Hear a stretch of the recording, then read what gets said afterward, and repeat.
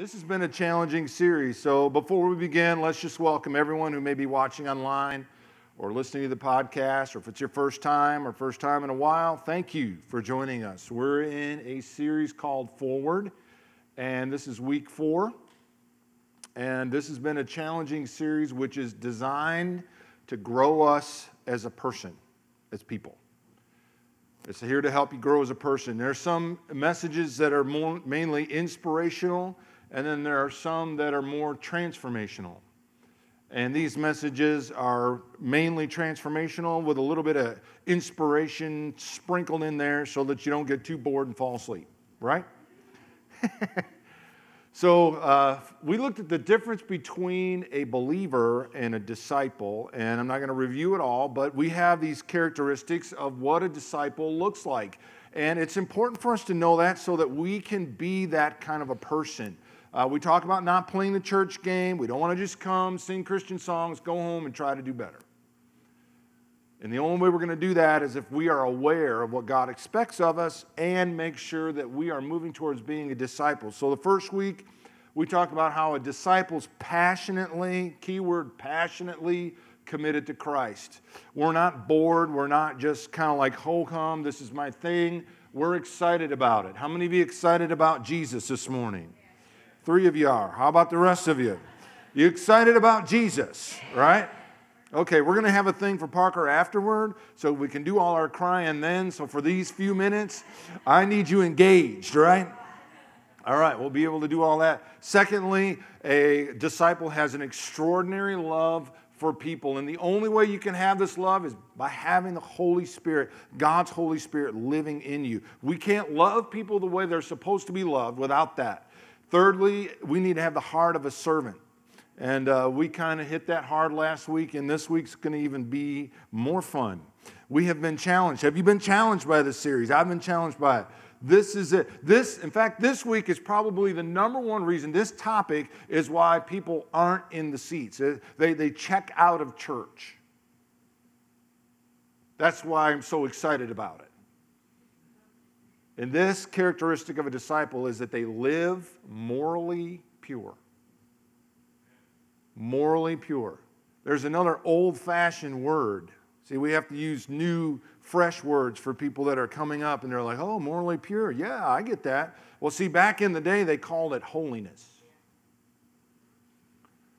which is a term that a lot of us are like, oh, no, holiness.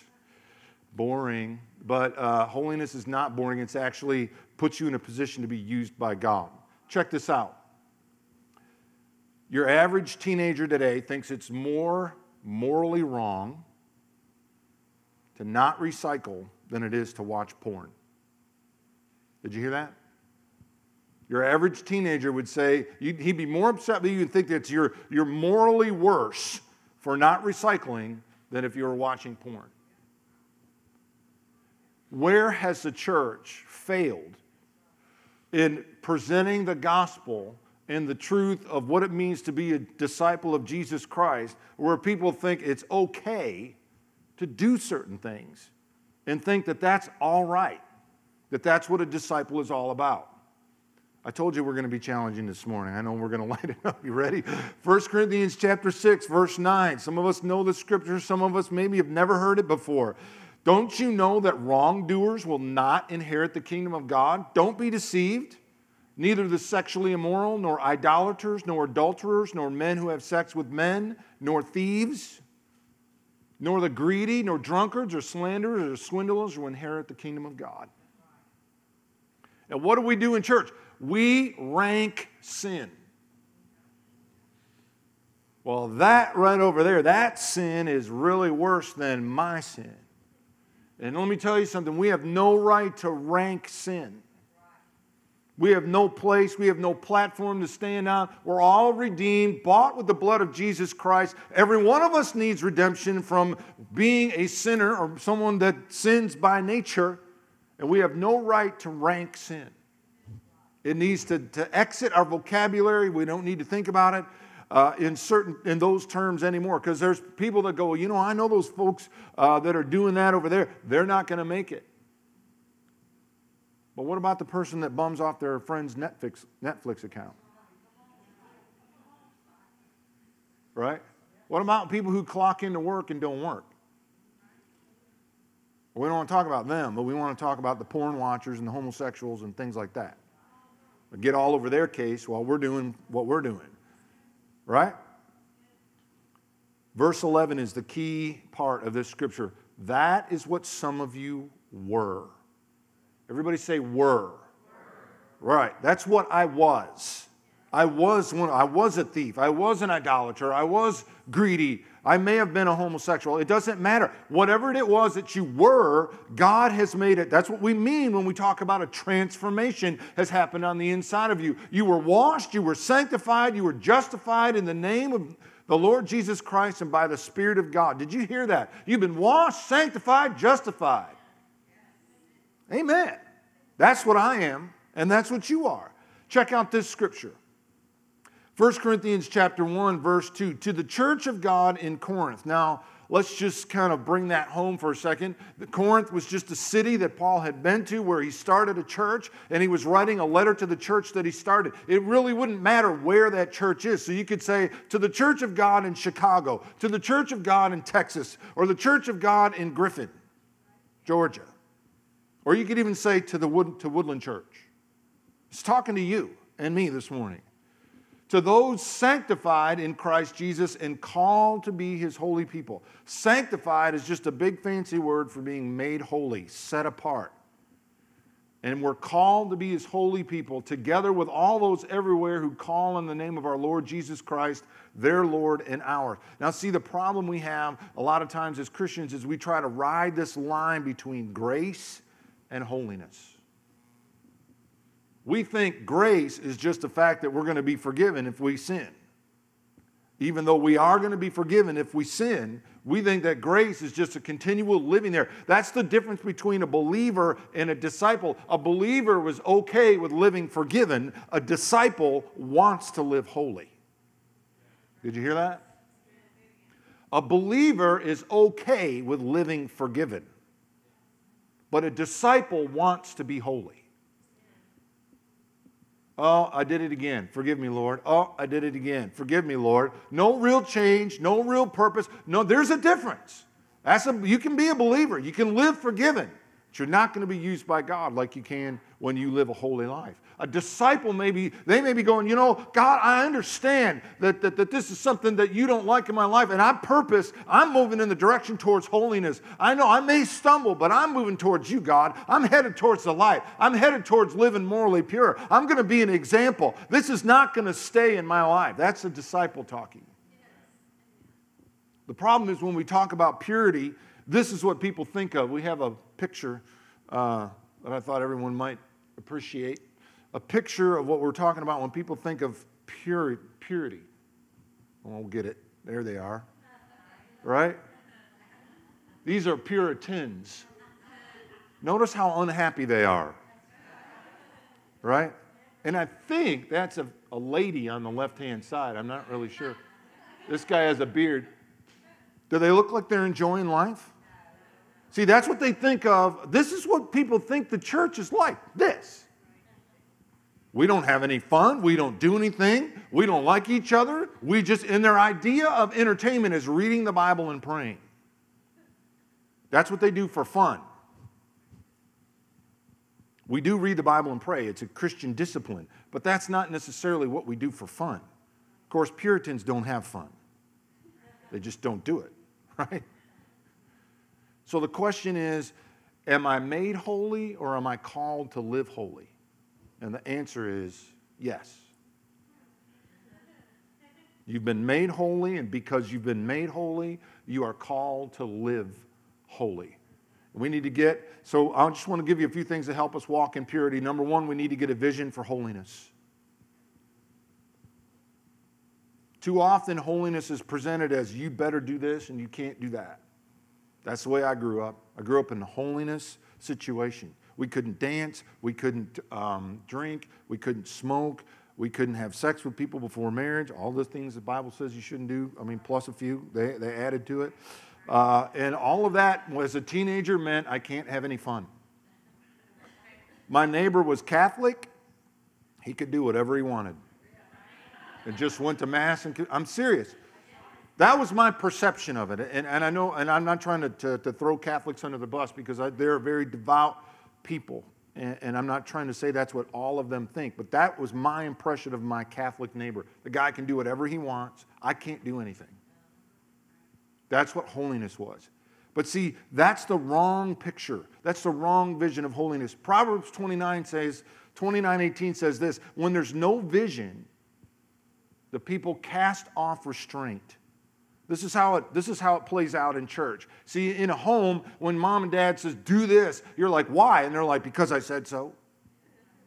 Right? So what do? As soon as you leave the room, your kid does it. Because that is not a good enough reason to tell them why not to do it. So when we go to church and we hear, be holy, people go, why? Why should I be holy? First of all, we need to be holy because God is holy. Right? God said, be holy for I am holy. And I want you to hear this from a different perspective this morning. See, a lot of times holiness and purity is presented as don't. And we don't give each other reasons why. God is your Father. And I'll tell you something that most any parent would have to admit if they're going to be honest, and that is, as your kids grow up and you are a parent, you begin to see the things in their life or in their character or in their personality, whatever it is, that you struggled with. And you thought, oh my word, they got that? That really created problems for me growing up, and now they have that same issue? No parent wants to pass along any negative characteristics. Am I right? They want their children to get all the good stuff. If we had a filter, if there was some way I could filter it out, I'd go, okay, they're just going to get all the positive stuff, like a superhuman. But here's the thing, God doesn't have any bad characteristics. And God is just like any other father, and He wants all of His children to have His characteristics. The thing is, they're all good. So when He says, be holy like I'm holy, He's really saying, be like me. I have all these good characteristics, and I want you to have them all. I'm not angry with you. I'm not upset with you. And I'm going to tell you why. When you're like me, the world sees me in you. Right? 1 Peter 1:14, as obedient children, do not conform to the evil desires you had when you lived in ignorance, but just as He who called you is holy, so be holy in all you do. So that you look like your Heavenly Father and you have His characteristics. Secondly, we're called to be holy to set us apart so that we're different. We're not called to be ninja Christians, sneaking around in the world, looking just like them, talking just like them, acting just like them, so that someone knows you for years and they're like, gosh, I never knew you were a believer. That's not a compliment. Hello? We can go to the other ditch and just be rude and weird. We don't want to do that. But we need to take a stand. And let me tell you something. If you follow God wholeheartedly, you're not going to look like the world around you. Jesus is a great example of that. When He was here, we talked about it a couple of weeks ago. He's at Matthew's house. And who showed up? The riffraff. We don't like the riffraff. I actually talked to one of my a neighbor of mine, and he said, I'm in this part of the neighborhood here because I don't want to be around the riffraff. He said that to me. He's like, I'm trying to get away from the riffraff. Jesus wasn't trying to get away from the riffraff. When they showed up, He wasn't like, oh no, time for me to make my exit. He wasn't put off by them. But you know what? He wasn't one of them either. He was different. And guess what? When people are struggling, when the riffraff are struggling inside, see, God knows what's going on inside of us. When they're struggling and they see someone that's different and their life is happy and they're pure and they're like, hey, I want that. But if you look just like them, talk just like them, act just like them, they're going to be, well, why should I join your group? Why should I follow what you're following? I can already have all that crap without it. Without Jesus. And you're like, well, maybe we need to do a better job of presenting Jesus to the world. We also are available. See, Jesus was available to God for God to use Him in power. If there's one thing we lack in the body of Christ, it's the power of God in our lives. And the reason we don't have power of God in our lives is because we're playing patty cake with sin. We pet it. We make excuses for it. We live with it. We make justification for it. We compare ourselves to other people. And all to make ourselves feel better when God is like, I can't cohabitate with that. I can't live with that. I can't use that. I can't do that. I'm holy. I want you to be pure, not impure. Not never make a mistake. That's not what we mean. We mean a life of living pure before God. We need to look different. Philippians 2:14 says, do everything without grumbling or arguing so that you may become blameless and pure, children of God without fault and warped in a crooked generation. Then you will shine among them like stars in the sky. See, that's what God wants. So when the believers walk in the room, there's something in the room that people can tell is different. Right? We need to shine in the world that we live in. And just imagine for a second a world or just a church, let's just say a church where nobody was grumbling or complaining. Is there such a thing? But isn't that what this verse is telling us to do? Do everything without grumbling or complaining. How many of you have missed it in this area? I have. Guilty, right? But that doesn't mean that's not my goal. Thirdly, we're called to live holy to protect us from our enemy. You see, we need to get our thinking straight when it comes to sin. Sin is not our friend. If it wasn't for sin, we wouldn't have made it through the tough times. Sin was there by my side, helping me make it through. No. Jesus was there by your side, helping you make it through the tough times. Sin's our enemy. It needs to be treated like our enemy.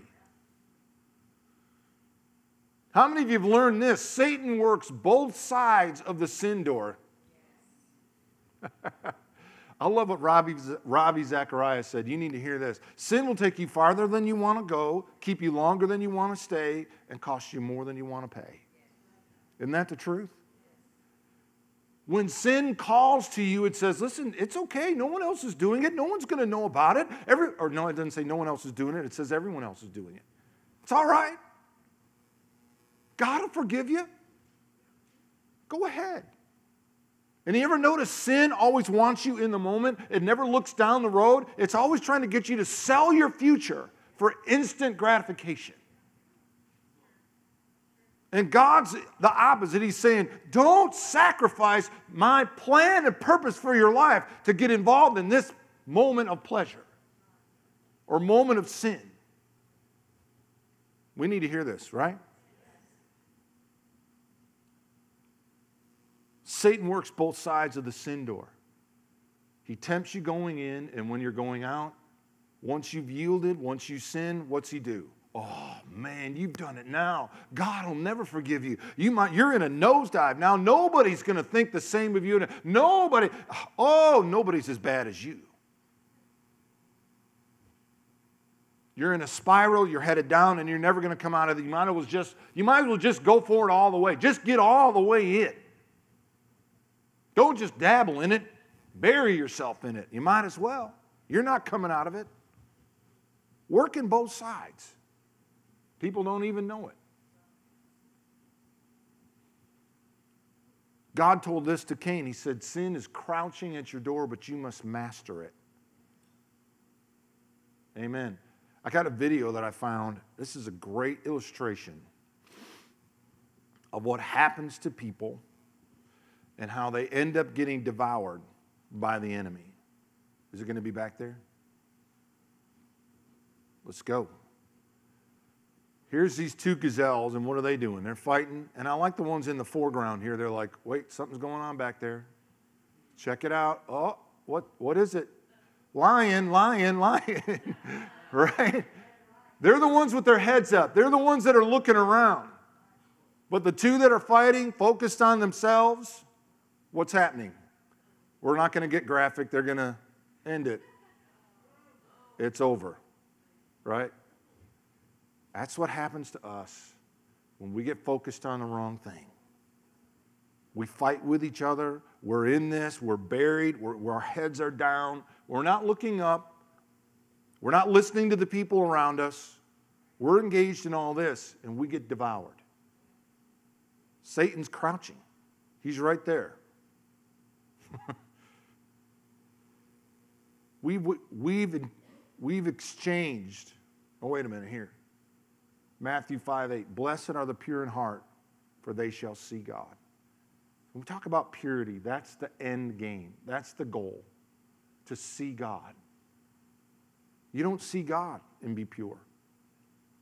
We've exchanged seeing God for watching porn and walking with Jesus for popping a bottle. We're looking to all kinds of things that are around us to satisfy something that can only be satisfied by our relationship with Jesus. Only God can fill that. Only God can change that. No amount of alcohol or any other thing that we engage in that's ungodly is going to help us through our problem. It's not going to fix the problem. We may feel better for a moment. I know this is a great message this morning. I know y'all are just like, oh, Jesus. Some of the old holiness people are like, yeah. We're not trying to get anybody this morning, because we're going to bring this around to where we are going to help you out of this, because this is the one thing that caused me to disengage from church. I heard all these things about what I wasn't supposed to do. Sin is bad and stay away from it and all this, and how much God hated it. And I was like, I don't want to do it because God hates it. I don't want to disappoint God. But no one told me how to overcome it. Without that, where's the message? We can't just leave people in the dark going, you can't. We got to tell them what God has done and what you have. Secondly, we need to empty our lives of evil. I'll try to get through these as quickly as I can. We have to compare our sin to God, not other people's sin. Sometimes it just takes coming to yourself. You know the story of the prodigal son. He longed, Luke 15:16, he longed to fill his stomach with the pods that the pigs were eating. But no one gave him anything. It's a Jewish guy, and we're supposed to eat pork. He's in there with the pigs. Had to be disgusting for him. You know what? He came to himself. What am I doing?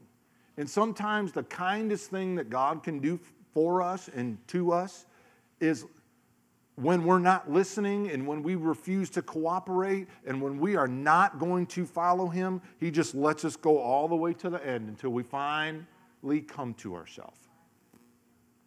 If that's what it's going to take. Now, just hear me for a second. We never want to pray any kind of tragedy on anyone. You know, I've had people say, you know, I got a loved one that's not walking with God, and I just pray that God does whatever. We don't pray that God hurts people. But if we won't listen to God and we won't obey God, and he tries several ways, and we're just like, I will not, I will not, I will not, he will let you come to yourself. And that's a gift from God. If you're there, if you're coming to yourself going, what have I done or what am I doing? Thank God for that. This is a day that you can end that part of your life and you can transition to moving forward into a new life of becoming a disciple. Secondly, we need to bring the sin into the light. It involves a difficult word, confession. See, we know if we confess to God, he's going to forgive us. And sometimes that's a little easier. But when we talk about confession, there's this scripture in James that says, therefore confess your sins to each other, pray for each other that you may be healed. The prayer of a righteous person is powerful and effective. See, this is why we've been talking about community so much, community groups. When you get into a community group and you have a relationship with someone that can actually, and it takes a little while. You don't go into a community group first week, spill your guts and tell all this stuff. That's not what we're asking you to do. No one does that. What we're saying is when you actually get real enough with someone, the mask comes off and you're finally like, okay, I'm tired of trying to talk church and play church even when I'm not at church. I'm here with people who know me. They know what's going on in my life and they can speak reality to me. You can finally say, what am I doing? And someone else can actually say that to you. What are you doing? And not from the perspective of condemnation, but to say, listen, there's people that love you. We're here to pray for you. We're here to help you. We're here to help you come out of it. I had that same problem and I overcame, and let me show you what the Lord did for me. I'm here to pray for you. But what are you doing? We can't live here. This is not where we live as believers, as disciples, right? We don't want to stay there. But sometimes we got to bring it into the light. I told you kind of briefly about the last few years of my life, 5, 6 years. I've been under some intense pressure, mainly in the area of just wanting to quit and giving up. It seemed like when I went home, Satan sat on me, and it was a bombardment of thoughts. Give up, quit, just forget it. All the negatives about being in the ministry were always in the forefront of my mind. And I got to the point where I was like, you know what, God, I'd just as soon be gone. I really don't like this. And if I was out of here, meaning in heaven with you, then I'd feel better. Those thoughts were coming to my mind. I'm a pastor, preaching the truth, word of faith, victory, and I'm bombarded.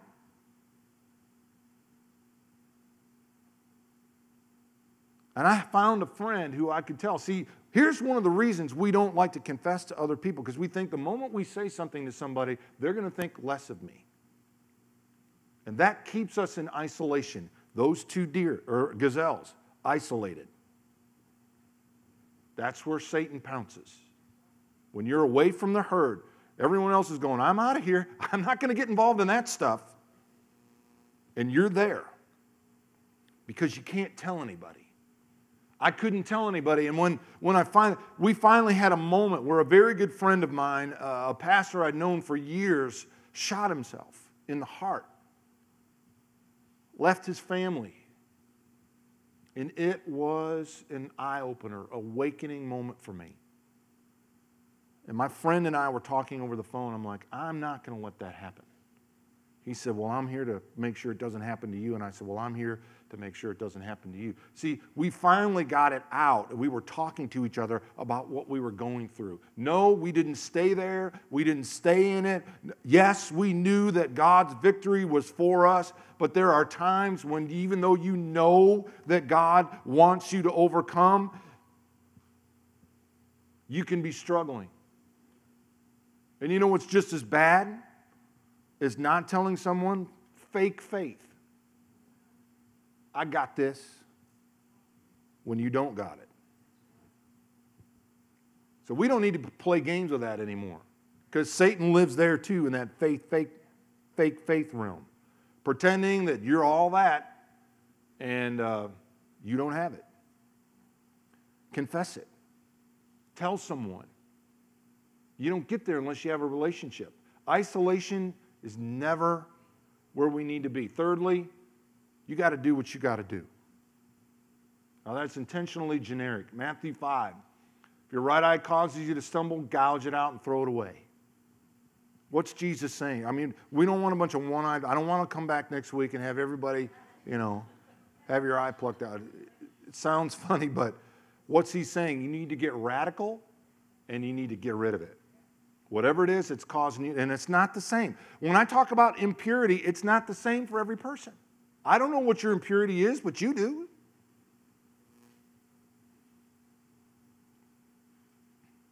I love this old story. It's humorous, but it kind of gets the point across. There's a preacher that I listen to quite often who was a minister back in the 40s and 50s, and so he was having what they call an old-fashioned, well, it wasn't old-fashioned at the time, it was an altar service, where at the end of the service, they have everyone come to the altar and pray, and they have music going, and people are just kind of getting business taken care of with God. We don't do that much anymore, but it doesn't mean people shouldn't take care of their business with God. And so that's what they were doing. He was walking around praying for people, and he heard this lady. She was a couple rows back. She had her head on the row in front of her, and she was just screaming, "Oh, Jesus, you know I don't want it. Take it away from me, Lord. Oh, take it away from me, Lord."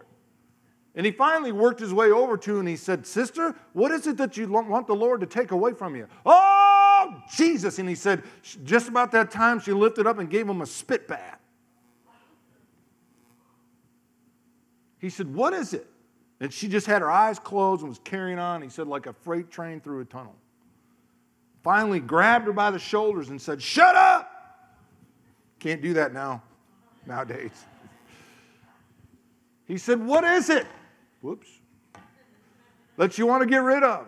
She said, that old snuff. She's dipping snuff. He said, sister, Jesus isn't going to take snuff away from you. He said, you cut it off. If it's causing you to sin, you get rid of it. He said, he'll heal the wound, but you need to cut it off. Jesus isn't going to do it for you. And that's still the same today. God isn't going to take something away from you. You have to do it.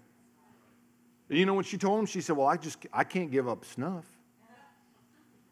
See, she was not accepting responsibility from the Lord to take care of something herself.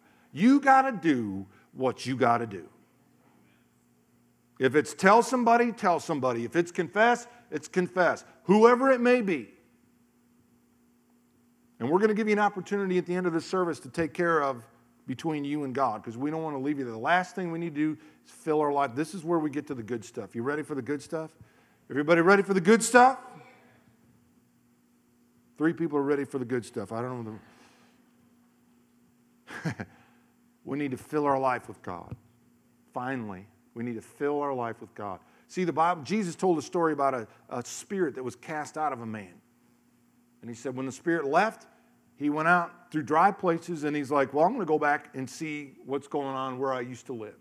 And Jesus tells the story. He said the spirit finds the house, meaning the man and his life and his body, swept and clean.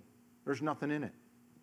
It's all empty. See, this is a life of focusing on what you don't want to do. Anyone ever been there? I'm never going to do that again. I'm never going to do that. I'm never going to do that. Constantly focused on what not to do. We don't need to be doing that. You need to be filling your life with God. I'm just going to give you a couple scriptures. Number 1, Colossians 1:13. God has rescued, delivered, translated us out of the kingdom of darkness. He's pulled you out of there. And now he's moved you into the kingdom of the Son of his love. That's a scripture every one of us need to memorize. I have been removed from under the authority of darkness, and I am now in the light. I'm in the kingdom of the Son of his love. Sin is no longer my master. It says that in Romans 6:14. Sin shall not have dominion over you, for you are not under the law, but under grace. Sin shall not be your master. He said, don't yield yourself. Don't give in to sin. Don't give the devil any place. He's telling you that you have the right to resist sin. Can you see how confused people would be if they were told they're sinners all the time? When sin comes knocking at the door and you think you're a sinner, you'd be like, well, I guess I'm going to sin then. I really have no option here. But that's not true. What's true is you've been pulled out. You're no longer a sinner. You have the Holy Spirit of the living God who has given you authority over sin. That's what set Jesus' teaching apart from the Pharisees. See, the devil will have people go to church. I don't know. It happens every Sunday all over the world. Satan sends people to church. And so when the devils in these people would go to the church in the synagogues and the Pharisees were teaching, we don't know what they did. We never found out. But they must not have done what Jesus did, because when the devils showed up at Jesus' meetings and they tried to disrupt it, he said, shut up and come out. And that's what happened. They shut up and they came out. And so people went, wait a minute, what's going on with this guy that makes when he says shut up, come out, all of a sudden these people are acting differently. No one's done that before. Because he had authority, and that's the same authority that you have. When you've been pulled out of the kingdom of darkness and you are living in the kingdom of the Son of His love, you have authority. And walking morally pure puts you in a situation where you are bold when it comes to the devil. When you're living in sin and just living a forgiven life, Satan can go, what about this? Well, what about that? What about that? And you won't even deal with Satan. He'll be like, yeah, and telling you all the stuff you've done wrong. But when you're pure and you're living right, when he comes knocking at your door and says, listen, I got something for you. This is going to happen to you. You're like, oh, no, sir. Not me. Sin shall not have dominion over me. I'm not giving into that anymore. I don't live that life anymore. That's not me. You're not going to trick me, devil. I'm not going to keep my head down fighting with another brother and sister in Christ. I'm going to put my head up, and I'm going to see you coming from a far away, and I'm out of there. Sometimes you just need to run. When sin comes knocking, you run. It's called the way of escape in 1 Corinthians chapter 10. How many of you are with me this morning? You got to run like Joseph did. We got to fill our lives with God. God has given us authority to live victorious over sin. You see, God will put His finger on an area in your life. It's not the same for everyone, and we're not all on the same path. We're not all working or dealing with the same thing. God doesn't have His finger on the same area of everyone's life. You understand what I'm saying? You got to do what God's got you doing and walk that walk. And don't feel guilty or condemned because you've missed it. Because your life will become a way and a testimony for someone that's living in that. You can say, I was there and now I'm out of that. And when people know you and they know what you were like, or you can tell them what you were like and you can say, I'm free now. That's something that they can hold on to. That's something that they can see. That's something that's real. That's something they can go, yeah, I want that. But when we're just as messed up as the rest of the world, it's difficult to really tell them about how good Jesus is. He is good. But it's better when we're experiencing His goodness and we can share with them how He helped us overcome. You all good? I know we've been, like I told you, we were going to light it up this morning. Listen, before we finish, I just want to give you an opportunity. I want to pray a prayer with those. I'm just going to have everyone repeat it in the room because I know better than to try to have people raise their hands and feel condemned because I know how Satan works. I've been in services where they were talking about wrongdoing and all that, and people are like feeling bad and then, embarrassed, and Satan's like, oh man, if you raise your hand, you're going to be embarrassed.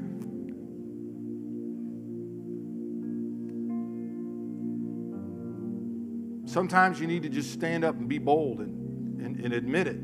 There's also sometimes that someone, if they lead you in a prayer, you can say that prayer from your heart. You mean it. God's listening and the devil's listening. This morning, right now. So let's just say it together. I want everyone to repeat it after me. God, I'm turning my back on any kind of sin. I'm going to live holy. Forgive me for anything in my life that doesn't please you. I'm changing. I'm walking in a new direction. You said in your word that sin shall not have dominion over me. So I say to you this morning, sin, you are not my master. Jesus is my master. I refuse to sin. I'm going to live holy. In Jesus' name. Satan, in the name of Jesus Christ, I break your power over my life. I refuse to submit to you anymore.